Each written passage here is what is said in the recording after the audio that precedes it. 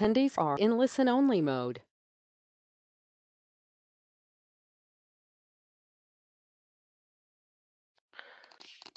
Welcome, everyone. My name is Tracy Fitzpatrick, and I'll be your moderator today.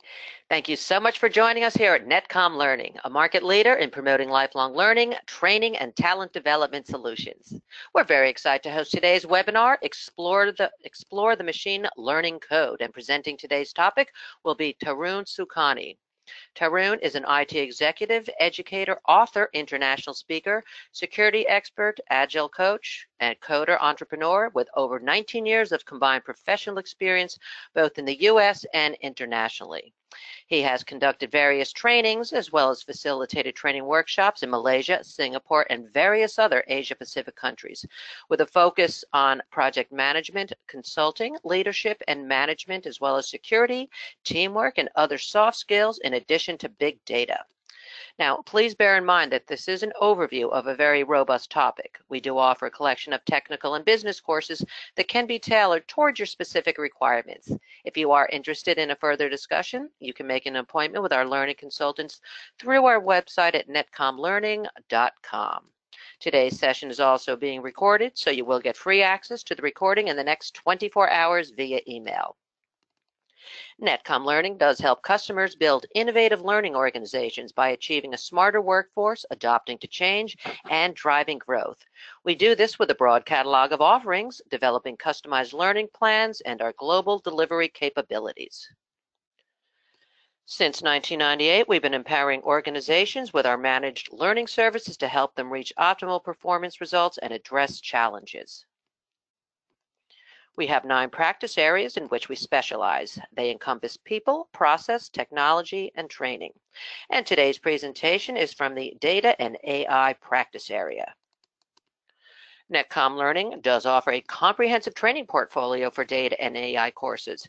Here is an upcoming list of our public schedules, which you can see on the screen, and we can also deliver private training to teams, of which the learning plan can be customized to the specific needs of that audience. As you can see, we have first course will be perform cloud. Where'd our cloud go?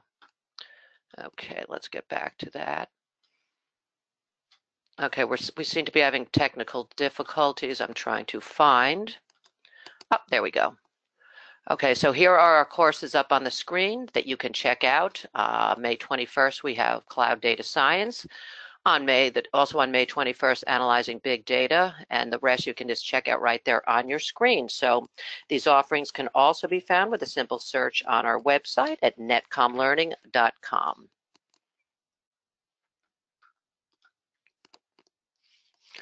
Netcom Learning presents an important installment in its Explore the Machine Learning Code. So this is a couple of reasons why you should definitely be attending this webinar. In this webinar, we will review the whole portfolio of data and AI certifications, helping to understand which one might be right for you and tell you what you need to know in order to get started. The webinar not only helps us in understanding the difference between analytics, machine learning, and AI, but also determine the scope of machine learning and the market. And now I would like to give you a quick overview before we get started. To begin with, you do have the option to adjust the window size to your liking. Simply hit the Escape key and find the Zoom button on the top left corner of your GoToWebinar viewer.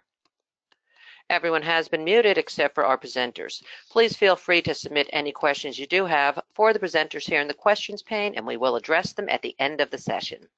A PDF copy of today's slides are also in the handout section of your GoToWebinar viewer. And now I'm going to pass this over to our presenter today, who will be conducting the webinar. Tarun, go ahead, you are live.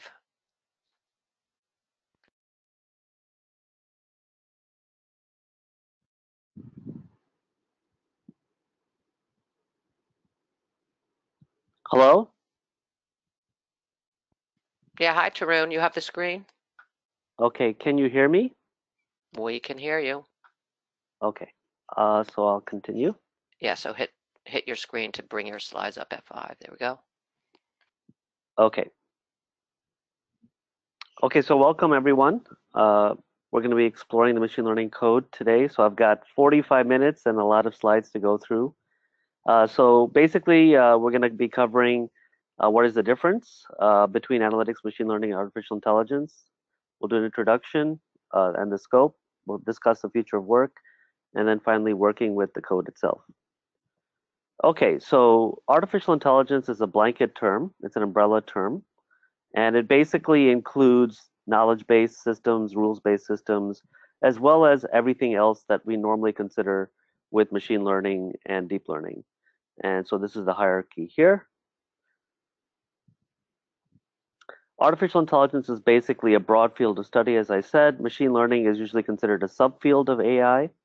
And so therefore, machine learning focuses more on a machine attempting to learn the features of a particular data set rather than being given features or rules by a human being. Deep learning does complete feature representation learning. So you don't even have to know what the rules are or what the features are. The job, basically the attempt is that the machine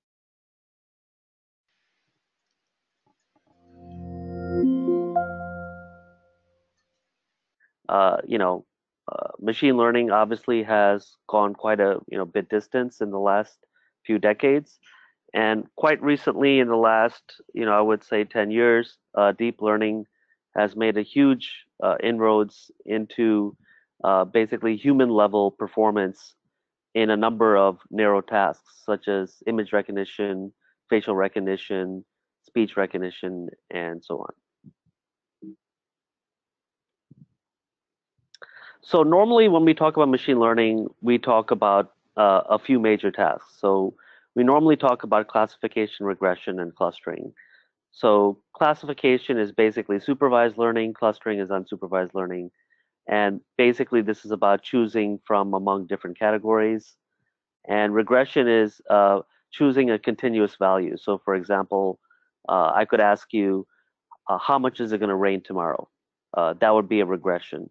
If I asked you, oh, is this a dog or a cat? That would be classification. If I asked you, oh, what's the difference between this set of articles and that set of articles, but I don't give you a label, I don't tell you if it's a sports article, whatever. If I just tell you, hey, tell me what are the differences, that would be clustering. So continuing on, we also have dimensionality reduction. We have ranking, we have recommendations. So recommendations, of course, have become quite popular with Netflix and Amazon and so on and so forth. But these are typically machine learning tasks that we all, tend to be familiar with. So in terms of features and feature representation, obviously, when we're talking about machine learning, we have a number of different tasks that we can do. If, for example, we're talking about text mining or natural language processing, the features that we're trying to learn are basically semantic, right? So they're syntactic, they're semantic, and that's within the realm of natural language processing. If it's image recognition, then the features it's trying to learn are, for example, edges or shapes or parts of things like faces or arms, and then eventually the whole thing.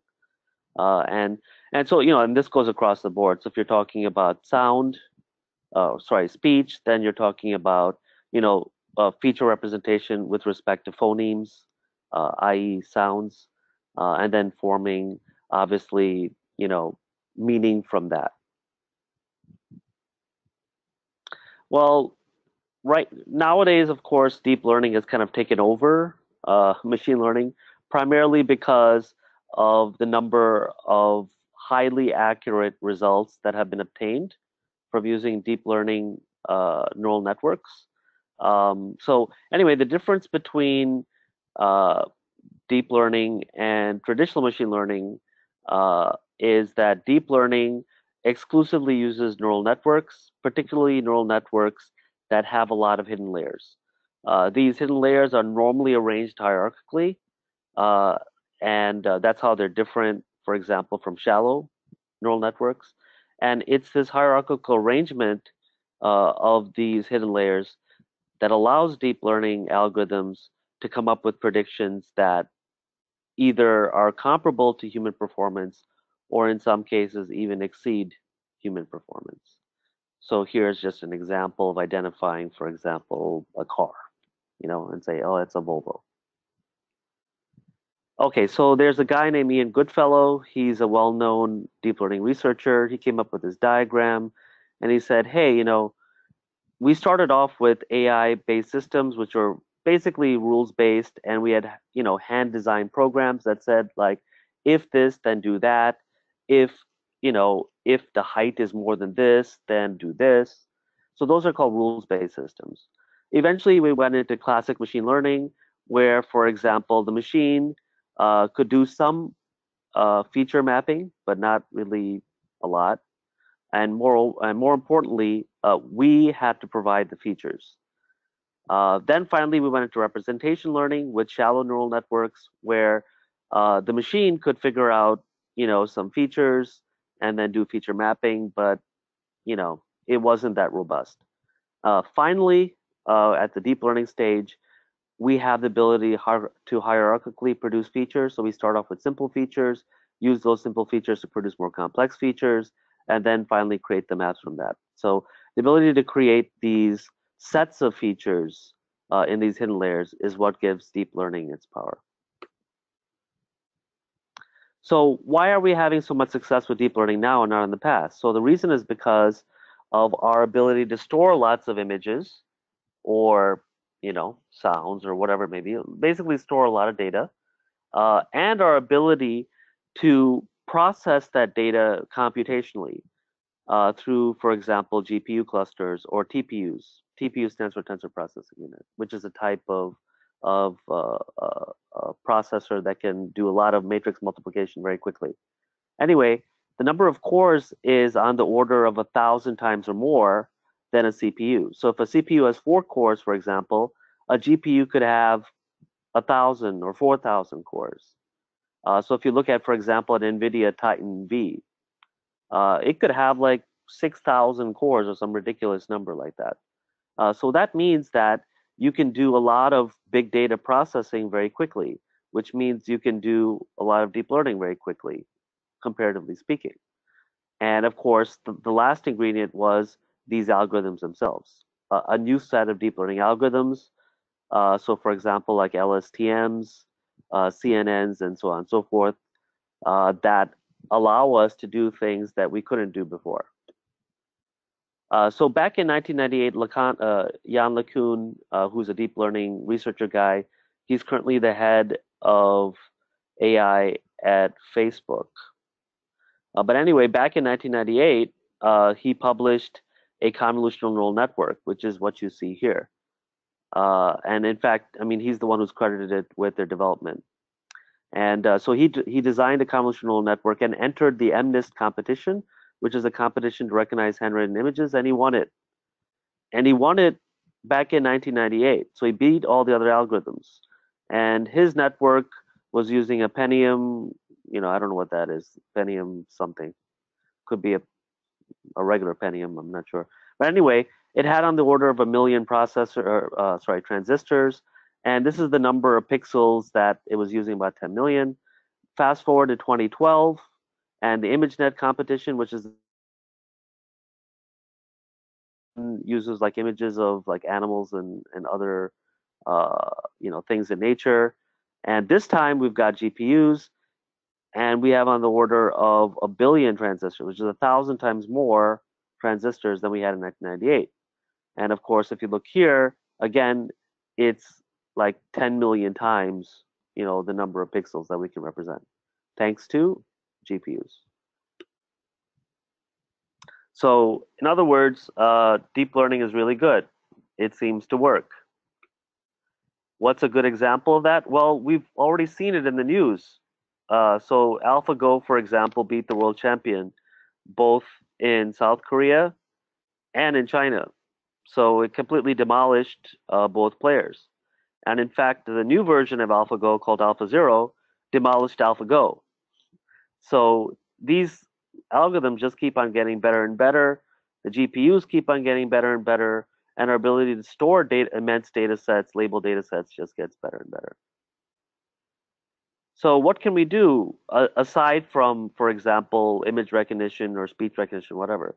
We can also do some very interesting things. We can do things like image colorization. So obviously, you could take black and white movies and then put color in them, and you can do that automatically rather than by hand. So that's pretty cool. You can also caption images. You can do text image or image to text. So all of these remarkable achievements are possible simply because of a class of new deep learning algorithms. Of course, everyone has heard of self-driving cars, autonomous cars. So Google and Uber and everything, they're all working on this. How is this all possible? It's possible because of deep learning.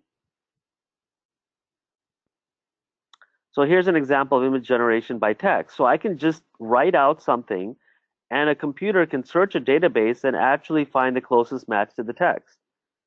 So that's pretty remarkable. It can do semantic understanding and convert that to an image.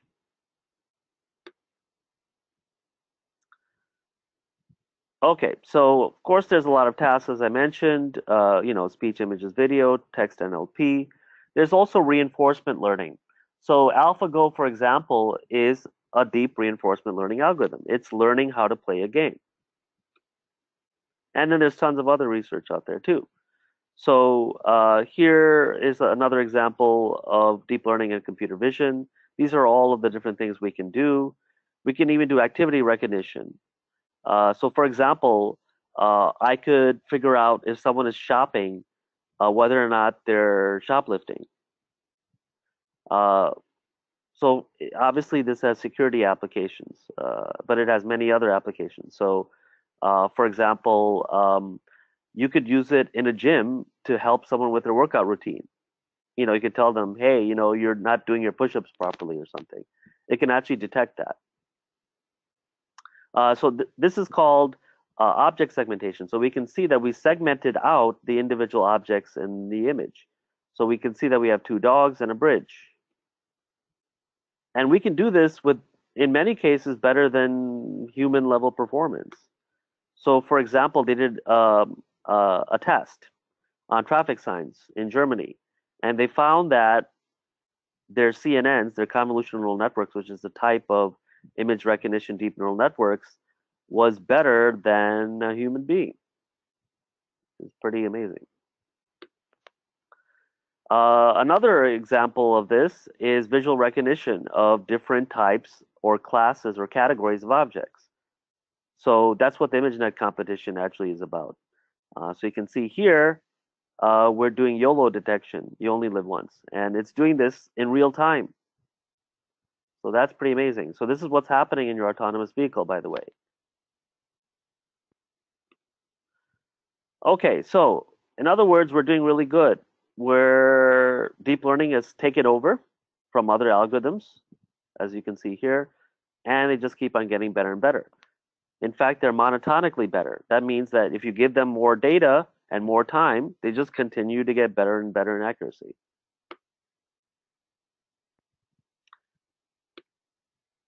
So what about other applications? So of course, everyone knows about Google Street View, right? Well, that's how Google actually managed to find all these addresses. Human beings are not entering it. They go look at the pictures and a machine learning algorithm identifies the digits. So that saves a lot of time. So yeah, here's the Oscars, right? So we can see that there's applications all over the place. So facial recognition, facial detection, and all that stuff, right? So facial detection means you can put a bounding box around faces in an image. Facial recognition means I can recognize who those people are. Now, on top of just recognizing faces and who those faces are, we can recognize their expressions. So we can actually do emotional analysis. We can do food recognition, of course, and then, if we recognize the dish or food, we can bring up the nutrition facts. So this is activity recognition. So it allows to actually say, hey, these people are fencing, this person is, field hockey and hula hoops and all that stuff. Okay, so this is what we're used to with self-driving cars. We can see that we're doing the bounding box, right? We're doing object segmentation in real time, and we can identify what each object is. Pedestrian detection, blah, blah, blah. And roadside detection, blah, blah. This is a LiDAR kind of image. It's called a SLAM, simultaneous localization and mapping. So we normally see this with LiDAR, which is like that thing that spins around a lot you see in the pictures there in Uber and everything like that, and Waymo, it's spinning a lot really fast. So that's called LiDAR. It's radar using light. And so that's why you can see like a three-dimensional representation of the environment. So we can, there's attempts now, of course, to improve night driving and all this other stuff. But I mean, so we don't really have fully autonomous vehicles right now because they can't drive, for example, in inclement weather or very well at night. But we're improving, and we'll definitely get there, hopefully. Uh, so SLAM, of course, these are other examples of SLAM. So you can see these are three-dimensional representations within the computer memory, right? So this is how the computer, quote unquote, is seeing things. So we can also do complex image segmentation. So here you can see it can even take out the individual vegetables from a salad. I mean, that's pretty neat, right? So for example, if you have contaminated food, or like let's say, God forbid, you've got some bad stuff in your food, it could pick it up, or mold, or rotting, or whatever. So this, the applications are endless. So if we take a look at image captioning, as we saw with where we took a text and we figured out what the image was by searching for that image that matched that text, we can do the opposite. We can give it an image and it can caption it for us. So this is a human, a group of men playing frisbee. This is the computer, a group of young people. So that's really close. And this is a computer that generated that. So, there are computers today, computer journalists today that are writing stories. And in some cases, you can't tell the difference. We can also have visual question answering. So this is great for customer support, right? So for example, you could give it an image and say, hey, answer some questions based on an image. And so we see the beginnings, rudimentary beginnings of quote unquote reasoning in these algorithms. But obviously, we're not really there yet with reasoning. It'll still take some time. What is the biggest advantage that I can see in deep learning here is the ability to identify thousands of different objects within a single scene. A human being wouldn't be able to do this, in this kind of period in real time. And in fact, there was a story just recently published in China where they identified a criminal or fugitive from among 50,000 people in a crowd. I mean, that's like finding a needle in a haystack, literally. And it was able to do it with no problem. So deep learning, of course, and natural language processing, huge improvements have been made there. And I won't go into kind of any detail into Word2Vec or whatever, how these things work. But, we way beyond what we were able to do earlier with traditional machine learning. So traditional machine learning used to use, for example, Markov chains or Markov processes for sequence modeling of text. And, now we can just replace all that with advanced recurrent neural networks. Or any of the modern, deep learning algorithms that are being created. By the way, this is a very active field. So whatever I say today could be replaced tomorrow with another algorithm. And so that's what makes it pretty amazing, is that they just continue to improve. And all of this has been possible because of computational power and big data. So anyway, this is just going on and on and on. These are just there for show. I'm not going to spend time, of course, going into detail in any of these images. But anyway, what about sentiment analysis? Again, that's a subset of NLP. And again, that has benefited as well too. The results get better and better and better. In many cases, it's able to pick up on sarcasm too, provided, of course, there's a conversation or context provided. Machine translation. So we've seen this happen all the time. Google has improved, and many other virtual assistants have improved tremendously over the years, largely thanks to deep learning. So deep learning now has better machine translation. In fact, Google released a product called some kind of earbud or whatever it was, but they had a presentation at Google I/O, and you had two people, with earbuds on, and one spoke in their native language, and the other person heard it in their language in that person's voice, and vice versa. So that's pretty amazing. That's like Star Trek Universal Translator stuff. So we're already capable of that today.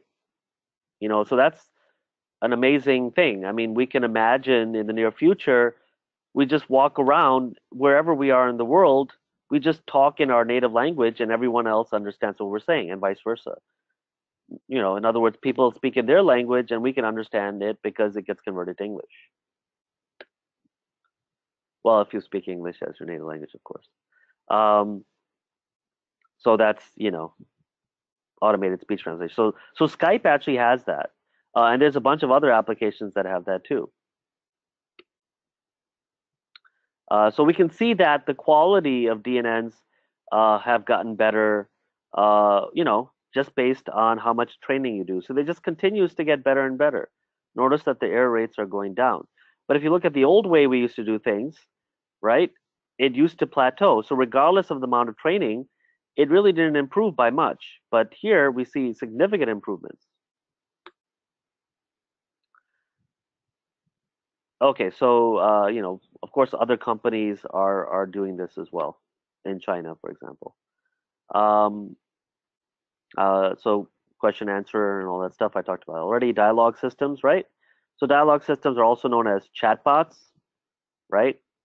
So everyone, I think, has heard about chatbots, where you just type in something in a website or something, and it comes back and it's responding to you. It's actually a machine. So a lot of tier 1 customer support is done through chatbots. They're also called conversational agents. They're all synonyms. They all mean the same thing. So they call that conversational commerce. So imagine in the future, you go to your Airbnb thing, and you can have a chatbot concierge, that's always with you, and you can just ask, hey, what are the good things, or hey, book me a tour of the city or something. Yeah, so anyway, we're improving our quality of conversational bots continuously over time. And better algorithms are being released as I speak. So that's still an area of active development. So a lot of PhDs are being created thanks to deep learning. What about deep reinforcement learning? So here we can see that deep reinforcement learning can be used to play games, for autonomous cars, for drones, for robotics, and so on and so forth, right? Again, I'm not going to go through these algorithms like Q-learning. I'm not going to go through that.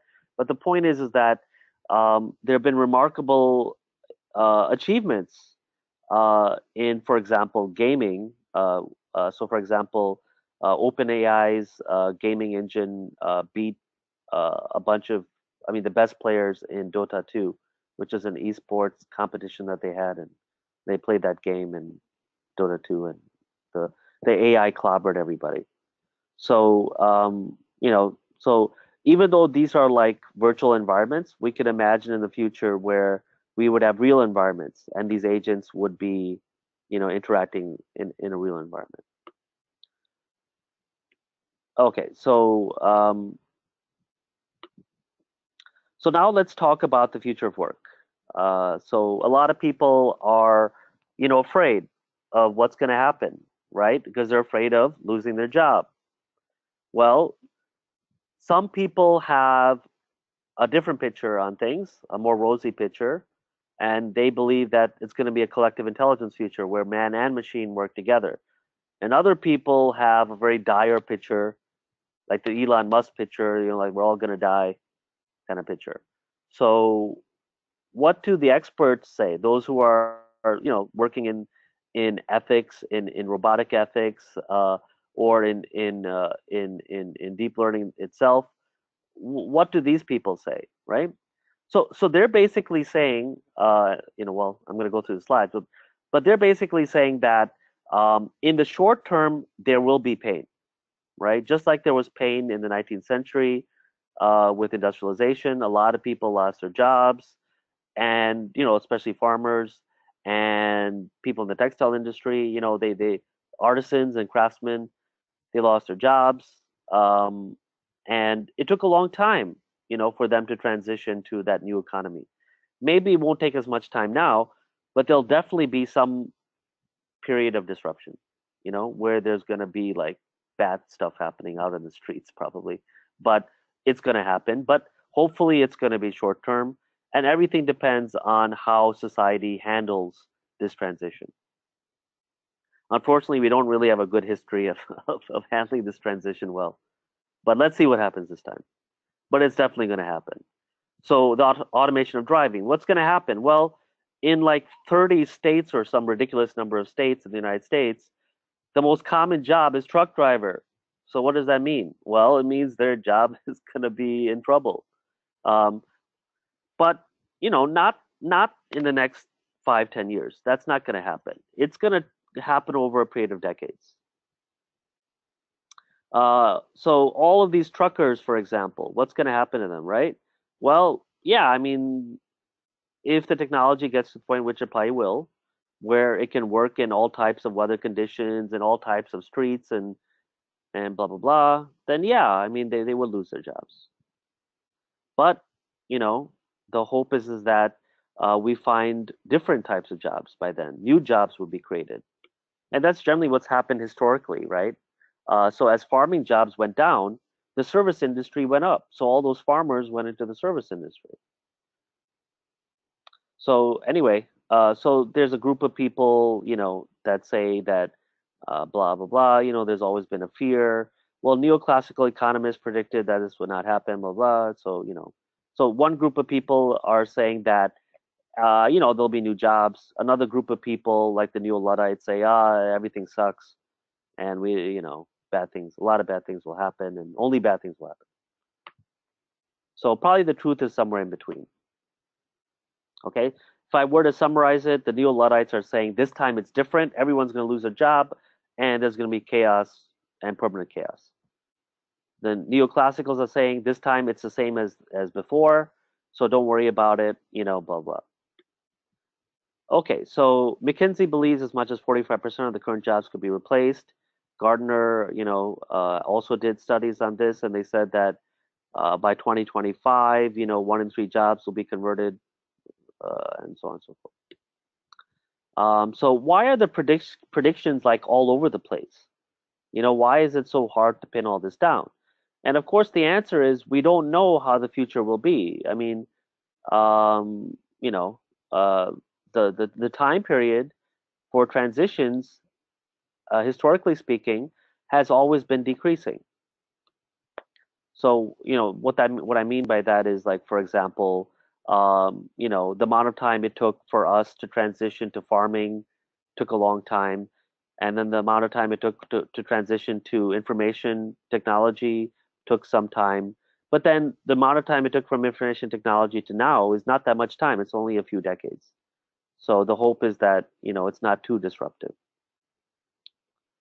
So of course, manufacturing, we've seen massive amounts of automation in manufacturing, and most of the job loss in the United States in manufacturing is due to automation, not to outsourcing.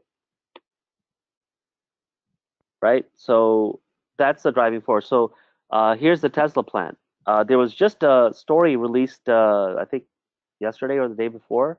Elon Musk said that we're going to shut down the Tesla Model 3 production line for a week because they over automated the plant. So this is the first time I've ever heard Elon Musk say that over automation is bad. But it is bad in many cases because If you have over automation, you have too much complexity in your system. You could have thousands of conveyor belts. The whole thing is so confusing. So it looks like, for the foreseeable future, the reality of artificial intelligence, machine learning, deep learning, and humans, in other words, the reality of the future of work is that human beings and machines will be working together. So in the areas where machines suck, human beings will come in, like in the areas of perception, reasoning, understanding, common sense, things like that. That's where human beings will reign supreme. And in the areas of boring, repetitive kind of stuff that's, not too complicated, that's where machines will reign supreme. And so this idea of collective or augmented intelligence seems to be the future that we're going to be entering. Okay, so I'm not going to talk about this because we're running out of time. So I want to quickly, try to get through this. So one thing that we've seen, like here are the presidents, right? And this is what's been happening with real hourly earnings. So everyone knows what's happening, right? Productivity is going up, but our earnings are flat. Why are our earnings flat? Simple, because of automation, right? So in other words, human input is not as valuable as it was before. Well, what does that mean? If people are not earning more money, that means we have growing inequality, right? So that inequality leads to what? It leads to social unrest. And that's the fear, right? That's the fear that everyone has. That all this automation without proper guidance from policymakers can lead to social chaos. And we see that. We see the middle class is shrinking, so all these signs are quite bad from an economic standpoint. But automation is not to blame for that. Automation also leads to lower prices, more availability and abundance of products. Those generally are not bad things. I mean, I don't think anybody would say that, hey, if I can buy a cheaper phone or whatever, cheaper TV, that's a bad thing. So the bad thing is that we need to figure out what human beings can do instead of whatever they're doing now. So I'm not going to go through all the bad stuff. This is like the bad stuff, right? So because everyone talks about good stuff, so I wanted to at least bring the other picture, or other vantage point into full view. Um, this is just showing labor force participation. Obviously, it's going down because of automation. Men without work, of course, that's going to go up because of automation, and so on and so forth. So these are all like dire signs, right? But there's ways of handling this, and that's called policy. So what this is telling us is we better get our act together and figure out what human beings will be doing in the future. So death versus Trump and blah blah, right? So that's a lot of argue that that's why Trump won, right? Because of the job loss. Okay, so Malcolm Gladwell also put in his 2 cents there as well about this phenomenon, the future of jobs, and yeah, so we can see that U.S. had an explosion. See this? U.S. went way beyond everybody else. And a lot of this has to do with automation. Okay, so this is all basically about relative speed. If we go too quickly into the future, right, we're going to have a lot of social unrest. But if we pace ourselves properly, we can deal with this transition better. And I think that's what we should try to focus on. So the future of work should be it should be a gradual transition to a more augmented collective intelligence future. This just shows the difference between how companies were before and how they're now. So for example, like Snapchat had like 13 people and sold for $1 billion, right? I mean, that's just ridiculous. So in other words, the number of people that you need to generate huge amounts of value is minuscule in comparison to what we needed before. So you can compare Walmart to Google, right? Walmart hires like 2 million people. Google maybe hires like, I don't know, 60,000, 100,000.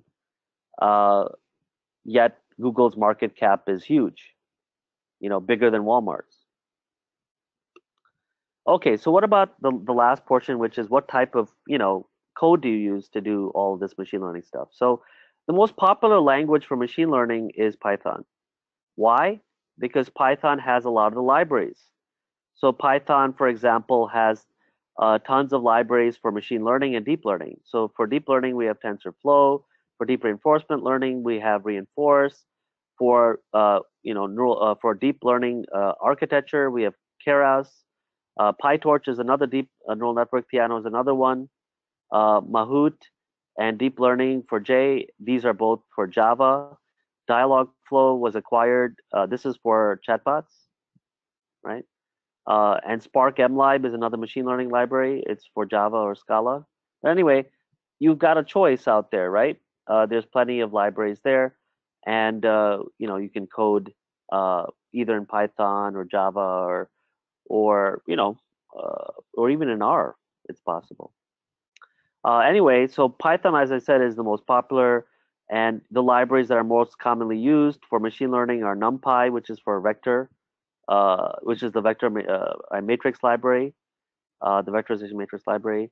And then we have SciPy, scikit-learn, and stats for descriptive statistics. This is for image processing, and the list goes on and on. So, so in other words, for analytics, right, we can use stats models. For machine learning, we can use scikit-learn, and for deep learning, we can use TensorFlow. And I think that pretty much concludes the presentation. We can leave it to Q&A.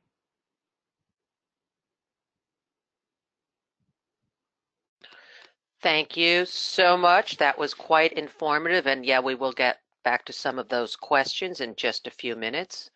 But first, I'm going to fast forward these slides so we can talk about what is coming up next with NetComm. We are celebrating our 25th anniversary to serve you with best-in-class IT and business certification training, and we bring you an unbeatable 20th year celebration offer this month to make your learning even more fantastic. We are offering up to 50% off on some of our popular courses.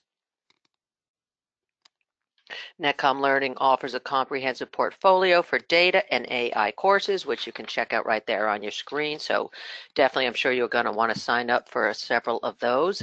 Team training can also be customized and accelerated to meet your organization's specific needs. You can contact us today to be connected to one of our learning consultants to help advise you on your specific needs. You can reach us at email, webinar@netcommlearning.com, and you can also search our catalog at netcommlearning.com as well. And we all know that technical skills are necessary to empower our careers, but do you need to improve or upgrade your leadership skills as well in order to accelerate your career? Along with your technical abilities, develop the skills you need to manage yourself, others, and business better. Welcome to Sartor Learning, a collaborative knowledge platform bringing the world's best business and leadership insights from Fortune 1000 leaders, best-selling authors, and Ivy League professors. Further, if you are interested in learning from the top American leaders, you can log on to the e-learning platform at sartorlearning.com and avail the special promotion meant for first-time users. Simply use coupon code SARTOR10 and begin your leadership journey now. And right now we are going to launch a quick poll to find out how many of you might be interested in taking some additional training. So do take some time to fill that out before you all have to log off and get back to work. In addition, we have a lot more informative webinars coming up. So go to netcommlearning.com/webinars in order to register. And don't forget to follow and like us on our social media pages to get the latest technology updates. You can refer to our GoToWebinar chat window for all of our links. And now let's grab up some of those questions. The first one comes from, let's see, where did it go? Okay, we did have a question, but while we're going through those questions, are there any other final thoughts that you did want to add before we do have to end the session?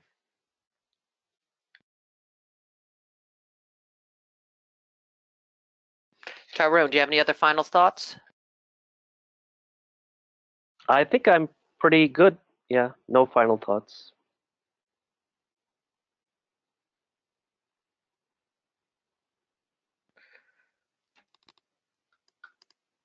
All right, well, I guess that's going to, and oh no, we do have a question that has just come in. Okay, the question comes from Albert, and he would like to know which languages are suitable for AI. Okay, so as I mentioned in the presentation, the most common one is Python. And the reason for that is because of the Python libraries that already handle a number of things within traditional and deep learning. And a lot of new algorithms that are created tend to be immediately available in Python. Uh, and also Python has something called Jupyter Notebook. So it allows you to run Python within the browser. So this way you can share your code with other people very easily and run your code within the browser. So that is a huge benefit, and that's the reason why Python is really up there. Another language that you can do it in is Java. Java has an advantage of speed. So Java has really good multi-threading. It has really good security, really good performance. And there's libraries like Deep Learning for J, which is a deep learning library for Java. But it also has traditional machine learning libraries like Apache Mahout or Spark MLib. So um, really, those are probably the two biggest ones.